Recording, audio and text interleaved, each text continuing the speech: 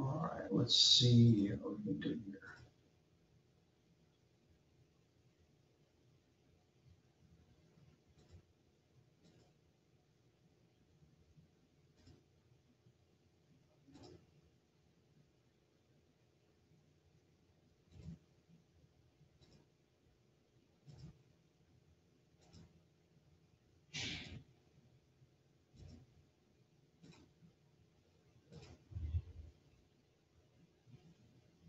All right, we managed to get situated here.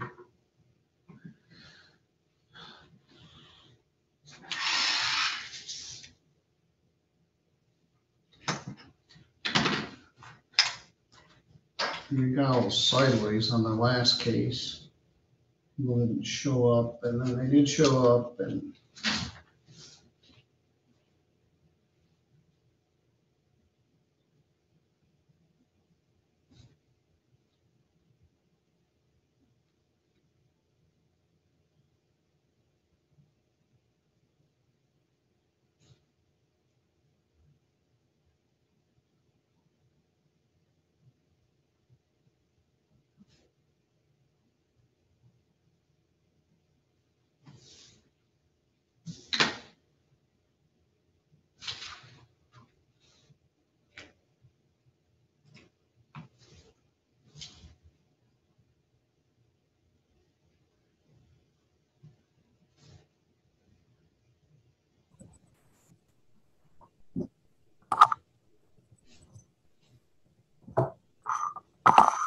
Good morning, Your Honor.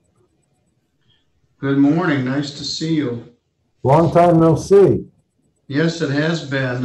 We've been under lockdown, as you know, for a year and a half, and we've been conducting all of our matters by Zoom, certainly all civil matters, and there hasn't been much need for people to appear by limited appearance, so you haven't had to come down to Centerville, but at least you can come virtually. We'll see whether this defendant shows up.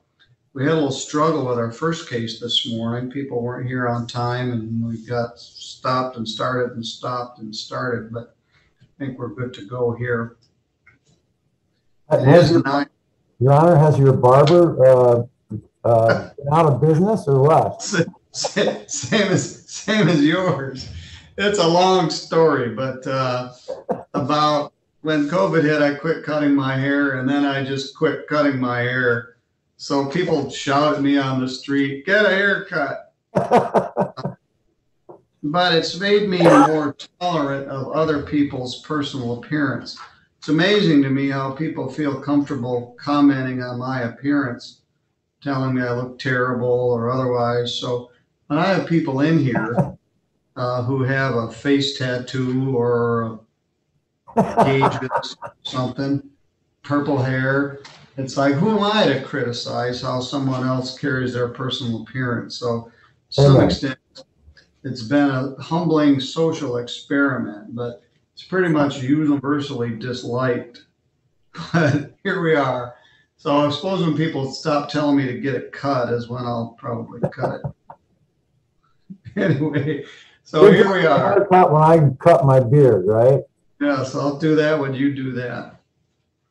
It's a social experiment, and it is interesting to me, as I said, how comfortable other people are criticizing my appearance, and then it makes me more cognizant of when I've been critical of other people's appearance.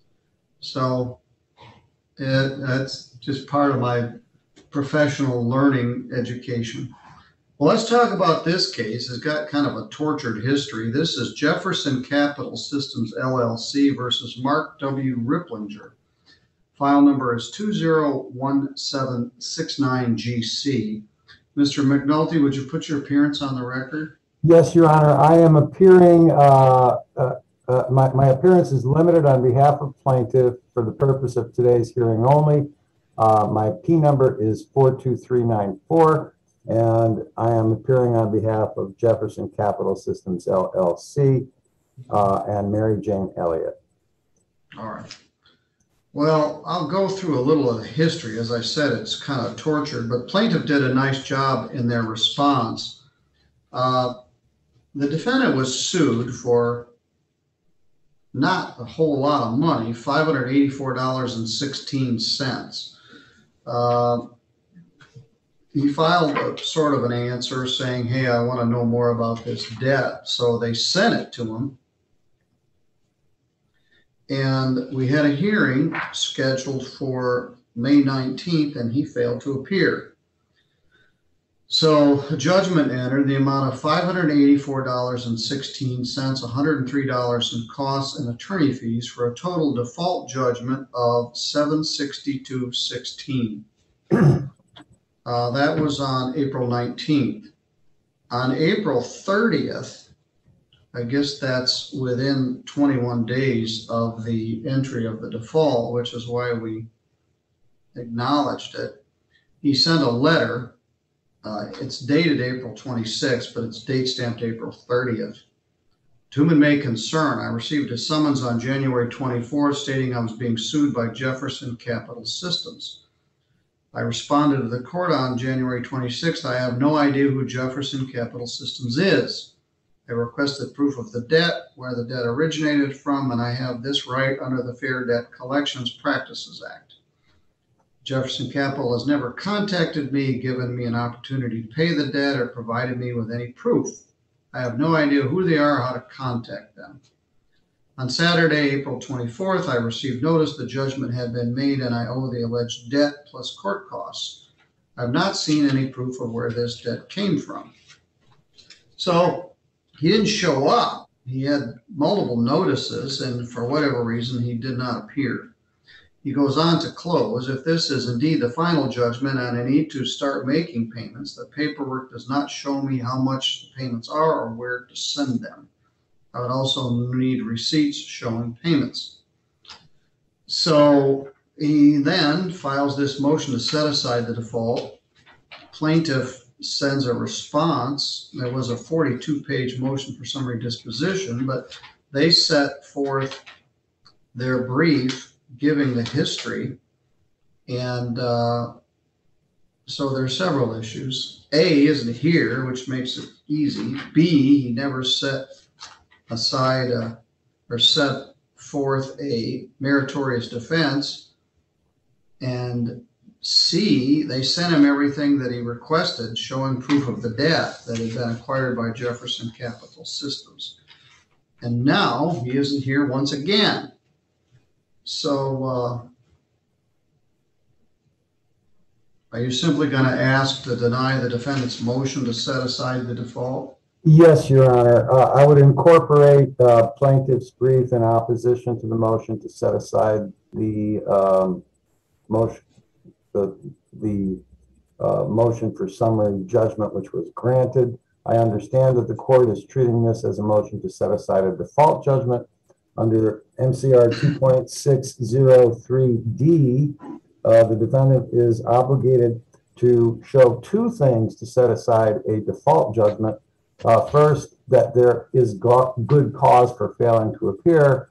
He has not shown up today. Again, he has not set forth any good cause for failing to appear in the past when the motion was scheduled and heard.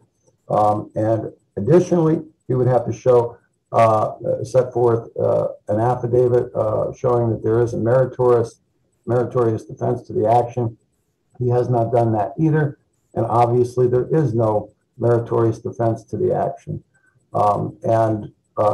The plaintiff in this case has sent the documentation providing validation of the debt numerous times, including with the motion for summary judgment as well.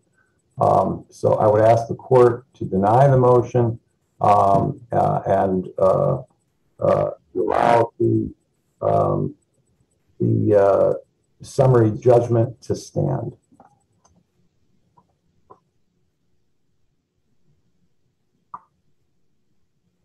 I think it actually was a default, we'll call it. But anyway, he isn't here now. This is a lot of rigmarole for a $584 debt.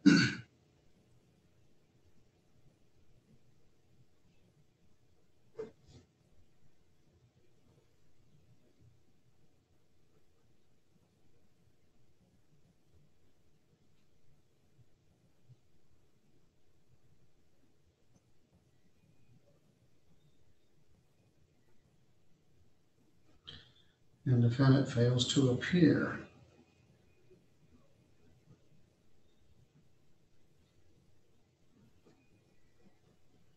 For hearing he requested.